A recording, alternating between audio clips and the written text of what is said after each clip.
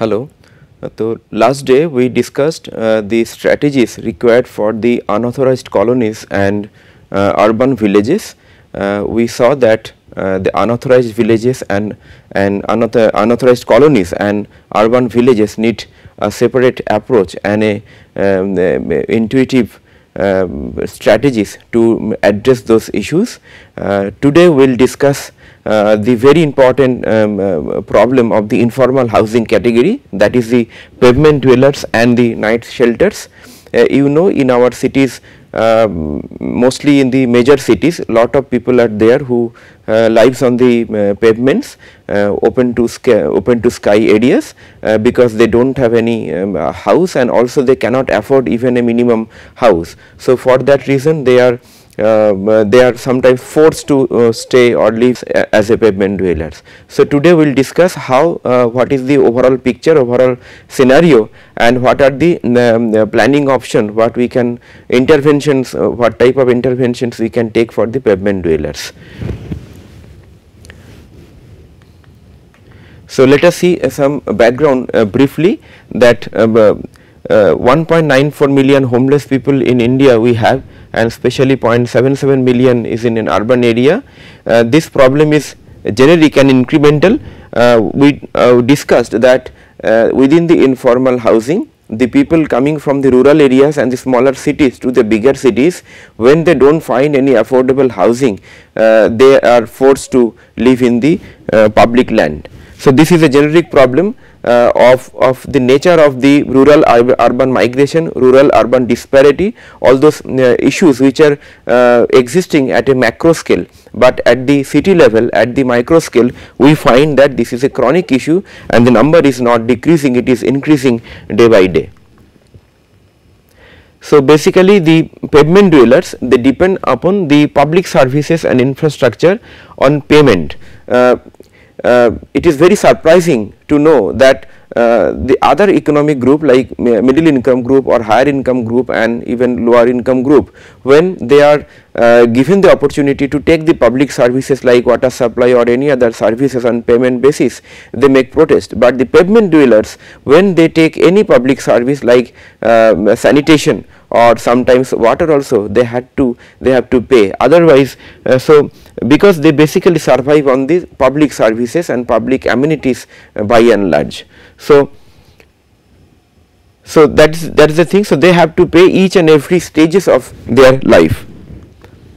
Not only that, their livelihood is based on to negotiate and compromise between various life situations like you can say license raj, bribery, theft, physical and mental abuse, eviction, arrest by the police, and social stigma. So life events are largely centered around lack of center, because they do not have the shelter, they face all these humiliation, all these kind of problems in their living space.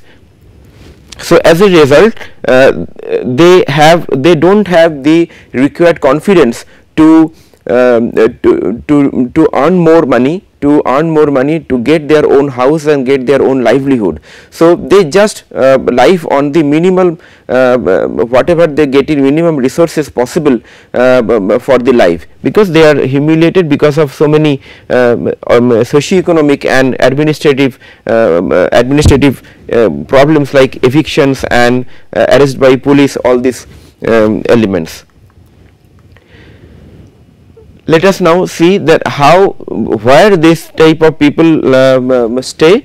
You can see that the predominant portion of this pavement dwellers, they stay in a pavement like the open streets and the street areas and the terminals area like the bus terminals or any open transport related areas. And other than that, 14% stay at the shops and homes. You might have seen that just in front of the shops and home there could be a small area, or there could be a shades or kind of a ledges. So below that particular shades they can stay. You can see the pictures like that, and also they stay in the railway platform 11%, and places of worship like temple, mosque and the similar establishment. And apart from that, there are few more typologies which are staying like different kind of areas, like other than road, any open space or any canal bank area, river front area as a pavement dwellers. So basically their place of life is primarily driven by the livelihood location, which are sometimes mobile, because this we discussed in the previous few lectures also, because their livelihood location is not static. Their job generation or job location is not dependent on any shop or any private or any establishment which is static. So they just roam around the city, around the major commercial places, wherever they find some opportunity to earn money, and they depend on their most of them depend on the street vending and similar kind of livelihood generation, and also they survive sometimes on the begging. So now let us see the major causes of homelessness.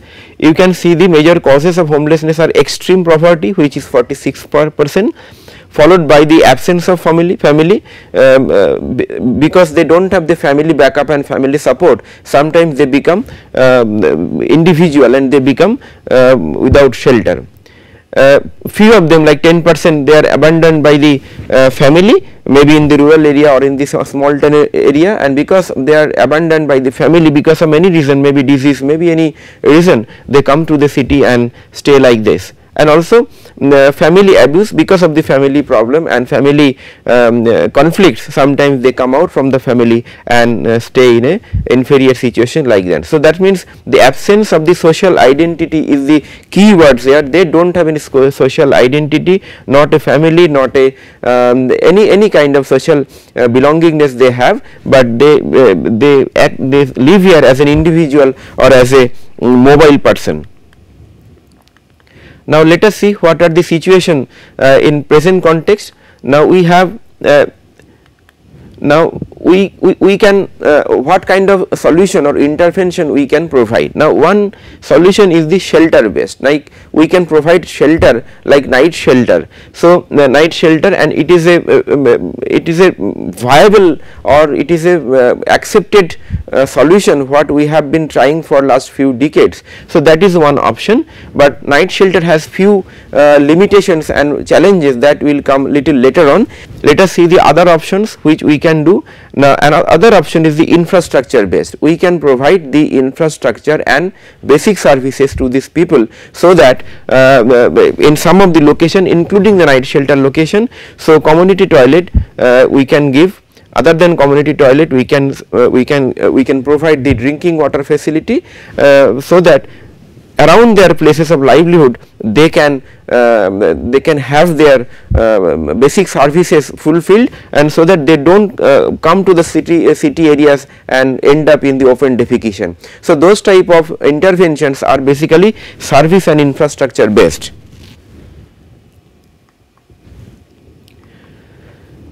And another option could be the livelihood based, because the basic reason why they are mobile is the livelihood based. Because of the extreme poverty, they are compromising with the life situations like that. So therefore, if we can provide a kind of mobile vending kind of facility as mobile shops, they can have their livelihood through that mobile shops. In our Indian cities, we have seen that the mobile shops or the movable shops on the manually driven carts is visible. So those kinds of carts can be given to these people, so that they can have their livelihood.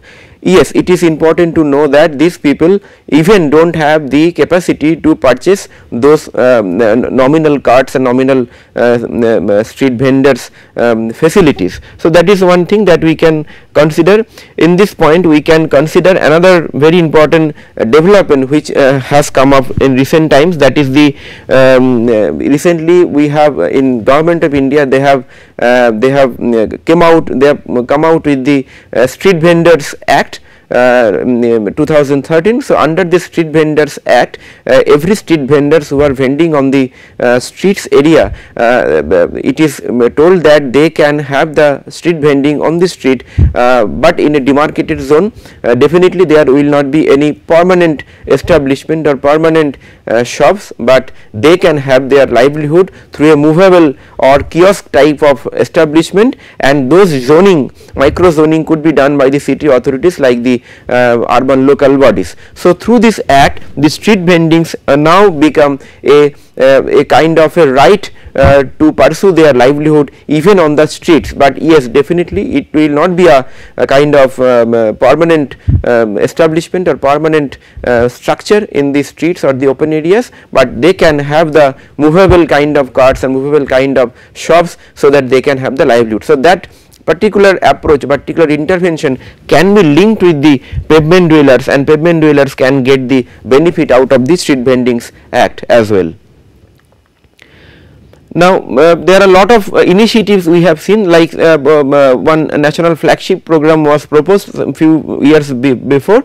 It was proposed to have a flagship program for the street vendors. Right now under the National Housing and Urban Habitat Policy and we are taking adequate attention as a separate kind of a approach paper or separate intervention that Government of India is right now working out in Rajiv Awas Yojana and also in National Urban Livelihood Mission. All their livelihoods and other other requirements are linked with the programs like their shelter program, but as of now there need to be a lot of integration between the all components of their planning, like say shelter, livelihood, infrastructure and other amenities. So therefore we have to wait for few more time, so that to see that really we will come to planning intervention for giving integrated and a comprehensive solution for the night shelter. As of now, what we are doing at the various cities, that we are making shelters which we call it as a night shelter. The night shelters are basically few accommodation for the sleeping purpose, which is given for the poor people, and the objective is that during the day period they can have their livelihood, they can pursue their livelihood in the city areas as a movable or mobile person or through the street vending, and in the evening they can come back and they can stay there for their sleeping purpose. So the objective of the night shelter, that those who cannot even think of any category of the formal housing, and night shelters are the temporary shelter arrangement for the urban poor street dwellers available after evening. Water supply sanitation facility is provided at the night shelter. Some NGOs are given responsibilities for operation. Now operating night shelter is a very important task, because registering the people of the pavement dwellers who are going to stay there, that is the first job. Then the providing the facility in a systematic manner, maintaining it, and time to time giving the basic amenities and facilities is important. For example, during the extreme weather season, like extreme cold or extreme hot season, it becomes very crucial to provide them the adequate facility. So we need various NGOs and similar organizations who can run, because right now, for example, in Delhi we have many, like around 500 night shelters, but it may not be possible for the city authorities to run all the night shelter. So let us see one such example where we can see that that some other NGOs like Society for the Promotion of Youth and Masses, they are operating or maintaining night shelters like that. So all these programs are conducted under the Delhi Urban Shelter Improvement Board DUSIB program. It is under the government of NCT, National Capital Territory of Delhi. So under this, they have, this is one of the NGO. They have been managing 16 night shelters, where you can see some of the pictures how they sleep. Now night shelters provided for the homeless, that is called the Apna Ghar, that is the name of the project they termed. Now you can see that bunker beds and bed sheets, blankets, adequate lighting, fans and cooler during the summer is given. Community kitchen at the select shelters also given for the taking the major meals, major food purpose, and lockers for keeping valuables of guests and for themselves also given. Now why this is given? Because the night shelter is not meant for a family, it is meant for basically individual persons who are basically staying in the city as a city street dweller. So therefore to enable them to have their own personalized space, they can provide some amount of locker facility or some amount of storage facility, because they do not have the full house or full apartments or full units as such. So they will be given only one bed and one space for the basic services. Then safe drinking water and bathing water will also be given. First aid and monthly medical checkups is available in some of the night shelters. Now these night shelters can be linked with the other government schemes like EYDAY or the other numbers, voter card or bank account opening. All this can be linked with the night shelter programs.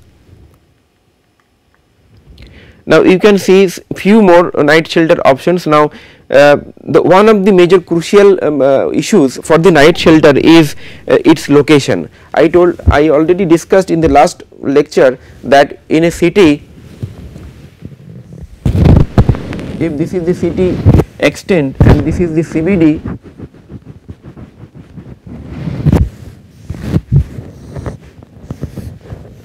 night shelter basically is required around this business district, because the pavement dwellers or the street dwellers, they by and large stay or stay their major time in their life around the CBD because of their livelihood situation. They cannot survive in the periphery of the city, but it is very difficult to get the even small pieces of land within very vicinity of the CBD. Therefore, we might have to think about a kind of a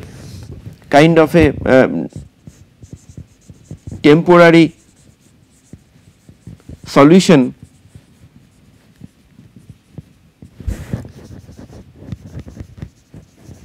at night shelter. I give an example that few years back when we saw that the government of Delhi they provided the abandoned, they converted the abandoned buses, DTC buses, as a night shelter during the winter.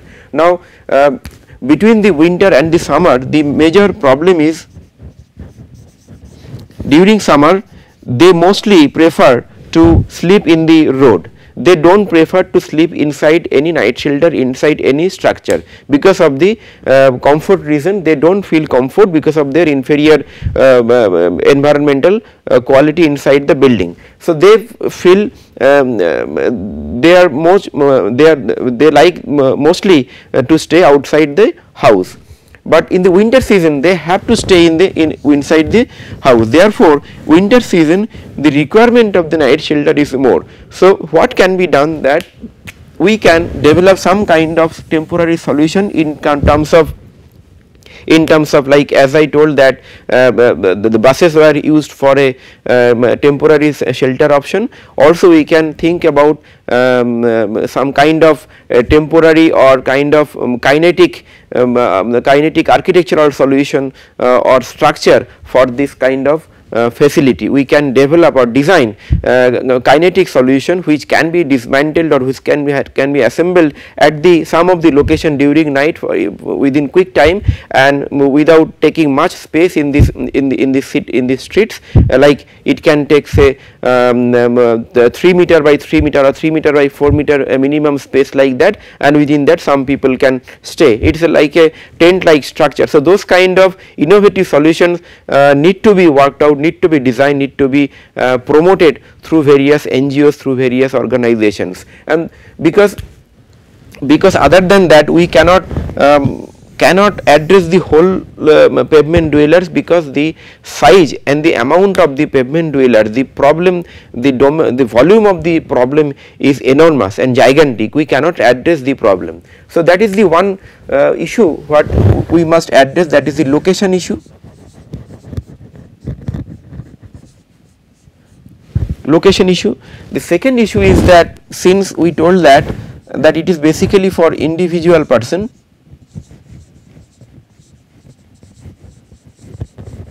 basically designed or conceptualized for the individual person, but it becomes a problem if there are individual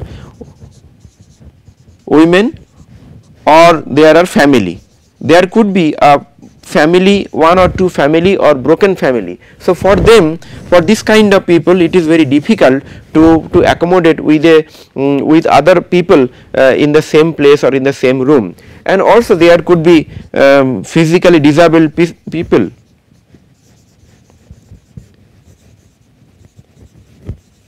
Disabled persons. So these special categories like physically disabled or mentally disabled or mentally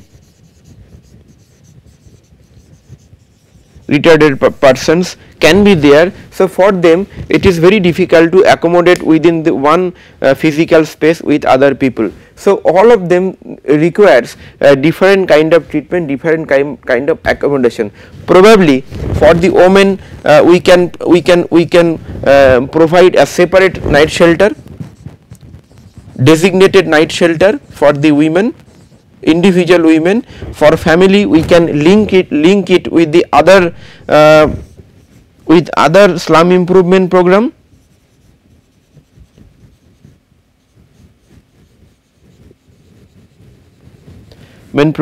Like we discussed thoroughly for all the slum improvement program, we have we can redevelop the slums, we can resettle the slums. So many models we have discussed. So we can link the families, the street dwelling families with this slum improvement program in integration. And physically disabled and mentally retarded person, for them we have to design the night shelter in such a way so that it should accommodate adequately the physically disabled and mentally retarded person. Maybe possibly for the mentally retarded person we may provide special accommodation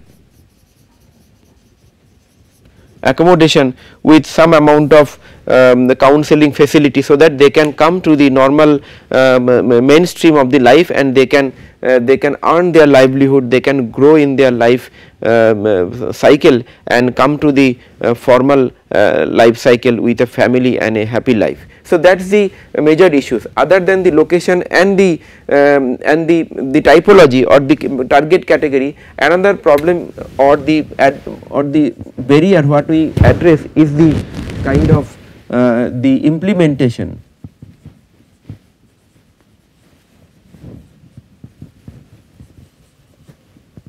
Now mostly it is being implemented by the NGOs. Now there are few NGOs who are working very nicely in this sector, but we need to have a mechanism which will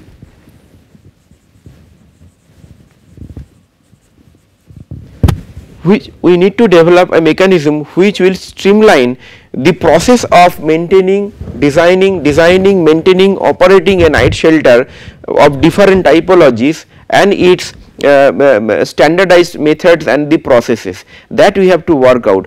Because of the absence of those kind of mechanism, there are few NGOs who are working on their own initiative excellently, but there are few NGOs who are struggling, who cannot deliver in this kind of situation. So implementation is always a problem. Because of the poor implementation of the night shelter schemes, we are sometimes unable to reach the benefit for these pavement dwellers. So keeping these few points in our mind, you can see some of the temporary structures which are built for the as a night shelter during the extreme weather situation for short duration period like 1 month or 2 month period. You can see few other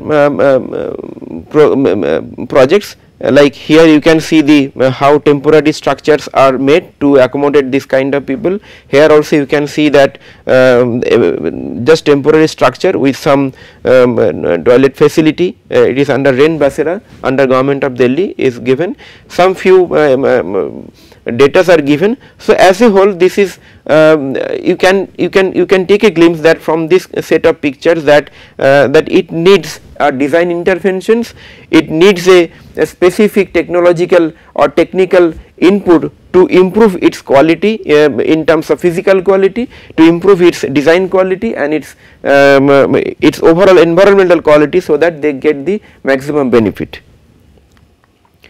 So with this note we conclude this lecture. The next lecture we will discuss the another very important aspect of the housing planning, that is the old age home.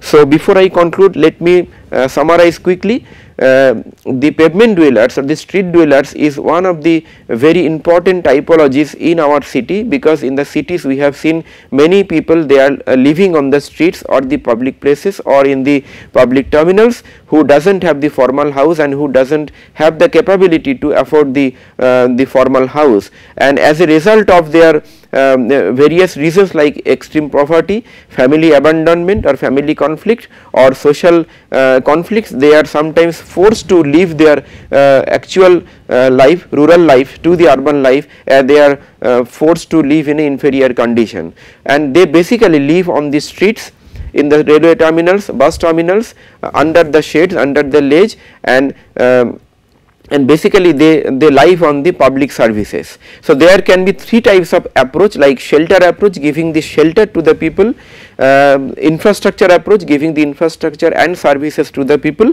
and also livelihood approach, giving the livelihood to these people. One of the major issues are how to integrate these three approach, like shelter approach, integrated infrastructure and service approach, and the livelihood approach. One of the possible could be that if we can design kind of a movable shops for these people, so that they can have their livelihood even in the streets and the public areas, and they can earn their livelihood, and slowly they can develop their own house. And night shelters, we discussed the option of the night shelter as a shelter approach thoroughly. The issues of the night shelters are basically location, the typology as per the target group, various typologies are there. We are right now unable to fulfill all those typologies, and the implementation, the poor implementation of the night shelter projects. So night shelter can be upgraded to a different typologies, static, movable, and it can be integrated with the livelihood options like the street vending, and also it can be linked with the services approach, like the Sulabh Shauchalaya or kind of a public toilets. So this kind of integration is required, and overall we need to have a overall mechanism and overall integrated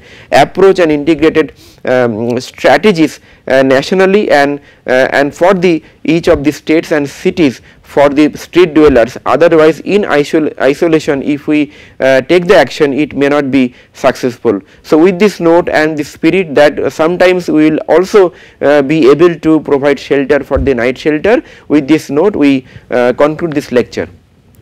Thank you.